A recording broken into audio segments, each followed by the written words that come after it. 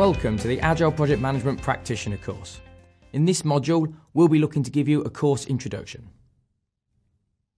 Throughout the Practitioner course, we'll be looking to give delegates an understanding of the philosophy and principles and how they can be applied to a project situation. We'll be looking to give guidance on how to configure the life cycle to a given situation. We'll be looking to provide information on the content of the Agile products and how they might be used in different types of projects. We'll be looking at how to apply the Agile techniques of facilitated workshops, Moscow prioritization, iterative development, modelling and time boxing. We'll also be looking at how and when to use those techniques to get the best out of them. We'll be looking at the roles and responsibilities within an Agile project and understanding how to appoint the most appropriate people and how each of those roles interact with each other. We'll also be looking further at the different mechanisms of control that we have within an Agile project. We'll be looking at how we can provide estimates and how we can measure progress.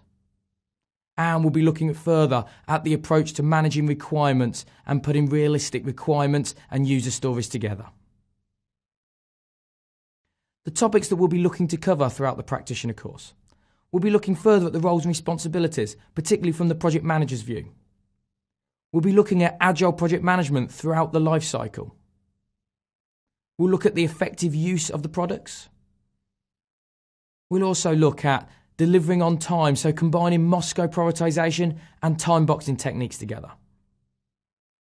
We'll be looking at the people on the project, the teams and how they interact. We'll be looking at the different ways that requirements are put together and how to put good user stories together. We'll be looking at how estimating and estimates are put together throughout the life cycle. Along with that, we'll be looking at how a project is planned throughout the life cycle at the different stages. We'll be looking at quality and how quality is understood and how quality is undertaken throughout the life cycle. We'll be looking at risk management, and we'll be looking at how we can tailor the approach appropriately to different types, styles and complexity of projects. We have now come to the end of this module.